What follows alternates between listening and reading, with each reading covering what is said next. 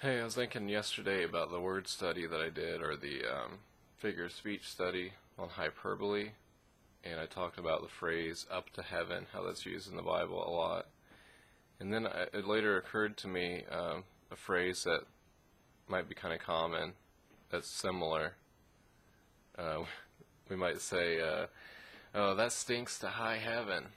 So that's like, um, it's like saying, that stinks up to heaven. Like the smell, is so great. And we saw how many times, when,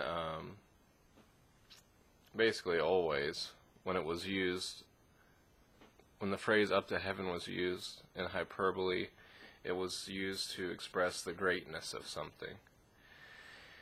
And so I was thinking also how heaven's like described as up, as being high, up. That's also, that's because, like up and highness is associated with like greatness and stuff. It's not because heaven's like this physical place that's like above us, or that hell's this physical place that's below us. Okay, they're spiritual places, and so, hell being described as low and down in the depths and stuff, that's, the opposite of being high and being great. So being low is, like destitute, and so yeah, just to keep that in mind. These are spiritual places, heaven and hell, and also, we do know the disciples saw Jesus ascend into heaven, so people might think that Jesus floated up to someplace to stay someplace above us.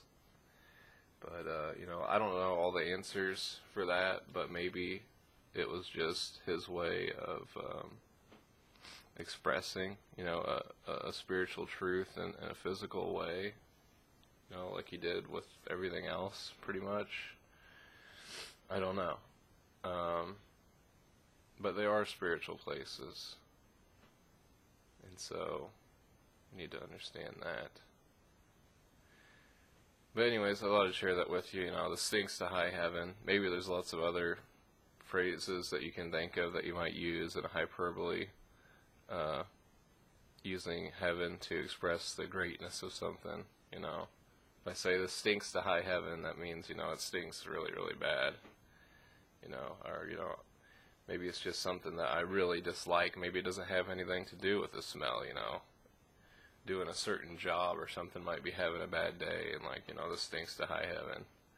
So, that's a hyperbole used to express, just great displeasure in what you're doing or whatever. So that's something that we might use.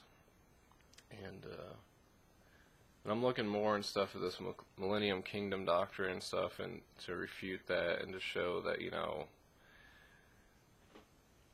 our hope is a heavenly hope. It's, spiritual, and that's where we will spend eternity. And, that our resurrection bodies are going to be spiritual. We're not going to have physical bodies again. So, also, I was thinking of places in the Bible where it's spoken of that God is on the throne. And I'm thinking how we all might get this picture of a physical place, again, that's like above us, and like God physically sitting on a throne. But we need to remember that God is spirit. We need to remember that God is omnipresent. He is everywhere. And so, I'm learning from seeing the idealistic interpretation of Revelation and learning symbolism and stuff like that in the Bible. And we see that when it talks about God's throne, it's, the fact that God is sovereign, that God is in control, or that He is the ruler. And so that's the idea that's expressed in those times when it's mentioned that God that God's throne is mentioned and stuff. So I think a lot, like, naturally we want to put like a physical, literal application to a lot of these things, and because that's how we understand things here on earth and stuff. But I think the more and more that we study Scripture and stuff, that we can understand it better and understand that these are spiritual things. These are, this is symbolism. This is expressing, other things. So, anyways, just wanted to share that stuff. God bless.